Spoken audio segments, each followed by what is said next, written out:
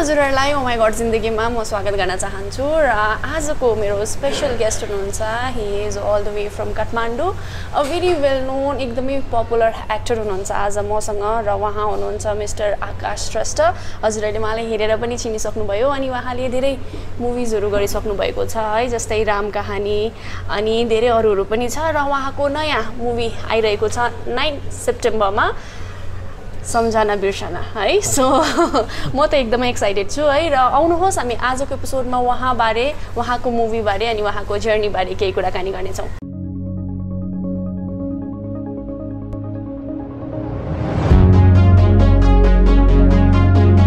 first त हजुरलाई म वेलकम गर्न चाहन्छु मेरो शोमा थ्यांक यू सो मच र अघि हामी गफ गरिरहेको थियौँ है बिहाइन्ड द क्यामेरा कि like this is your second visit to Sikkim है so how you feeling right now Sikkim second चोटि आएर तपाईलाई कस्तो फिल भइरहेछ फिलिङ गुड एक्चुअली मलाई एकदम मनपर्ने ठाउँ सिक्किम र त्यहीमाथि ग्याङटक त्यहीमाथि हाम्रो एमजी रोड एकदम मनपर्ने ठाउँ र आई थिङ्क यो टुरिस्टल एरिया पनि हो सबैजना यहाँ भिजिट गर्नुहुन्छ एकचोटि आएपछि र मलाई एकदमै मनपर्ने ठाउँ हो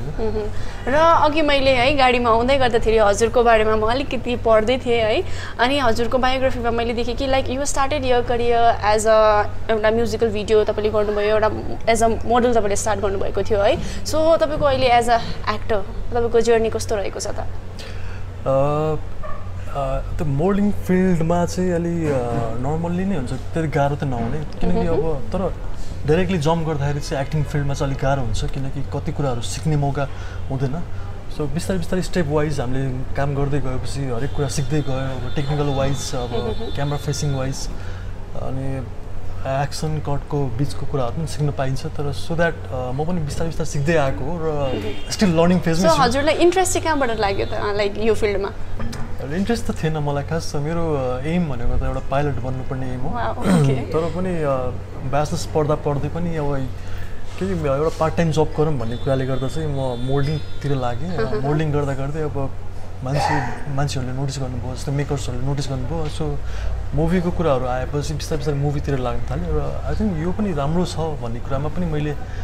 फुल्ली डेडिकेट भएर यो काम गर्न थालेको र हजुरले सम्झना बिर्सना भन्दा अगाडि पनि धेरै मुभिजहरू गरिसक्नु भएको छ है सो लेट्स टक अबाउट यो सम्झना बिर्सना है जुन चाहिँ 9 सेप्टेम्बरमा मैले अघि पनि भने रिलिज हुन गइरहेको छ है हजुरको एक्सपिरियन्स अलिकति जान्न चाहन्छु कि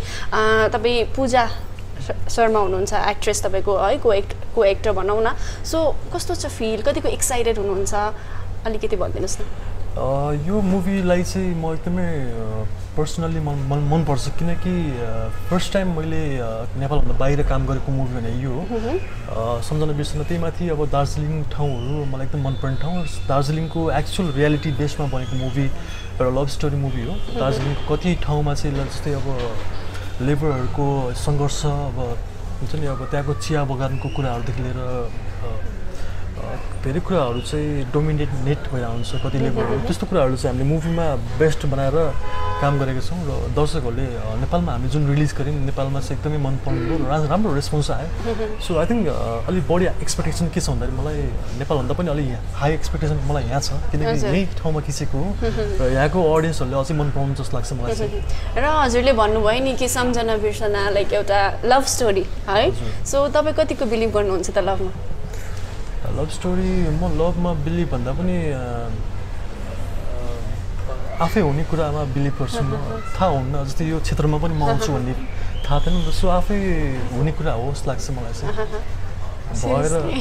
भएर हुने चिज होइन हजुर हजुर ओके र हजुरको कुरा गर्नुपर्दाखेरि जब अघि हजुरले भन्नुभयो लाइक तपाईँलाई पाइलट हुनु एउटा तपाईँको इच्छा थियो तपाईँले पाइलट हुन्छु भनेर सोच्नु भएको थियो अनि तपाईँले एज अ पार्ट टाइम तपाईँ मोडलिङ गर्नु थाल्नुभयो then you jump in to this career right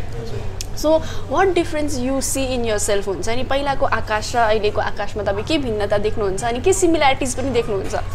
similarities चाहिँ अझै पनि म अलिक साई नेचरको छु होइन अलिक इन्ट्रोभर्ट टाइपको छु तर पनि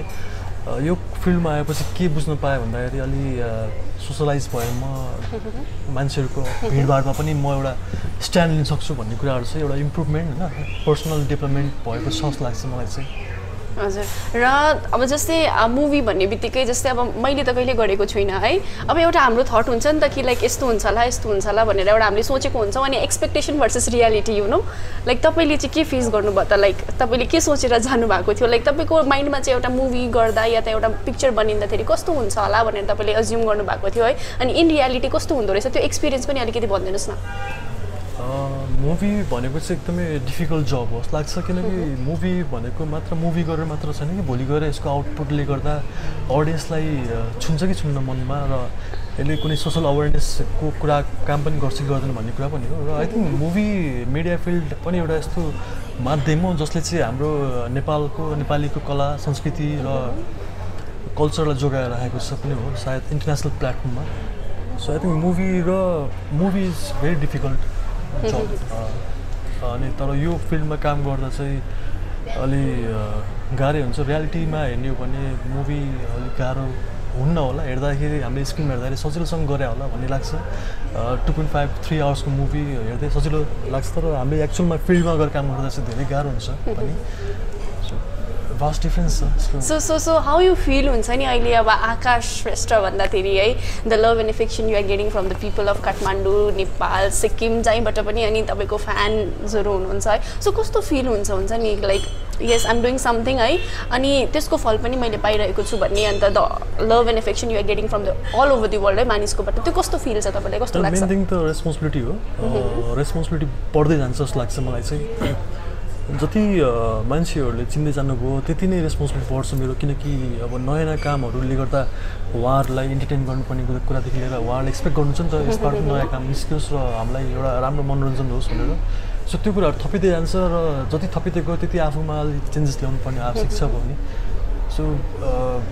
जति अब अडियन्सको माझ हामी पुग्छौँ एउटा नाम रहन्छ त्यति नै टास्कहरू डिफिकल्ट बन्दै जान्छ हजुर हजुर सो हामी धेरै कुराहरू स्टडी गर्नुपर्ने हुन्छ र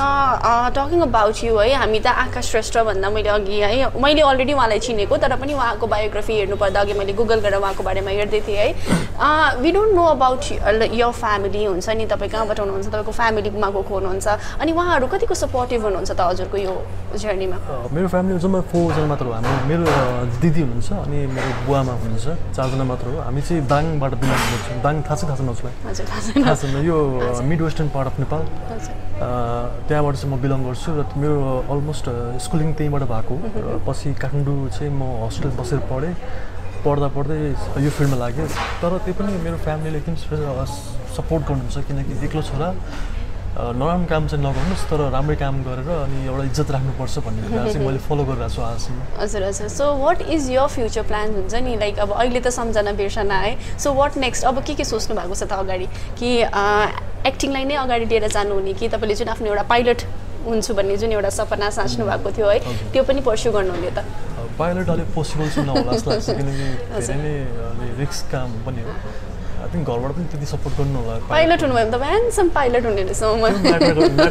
एकदम रिस्क काम जस्तो लाग्छ सो आई थिङ्क यो फिल्डमा चाहिँ अब लागेपछि अब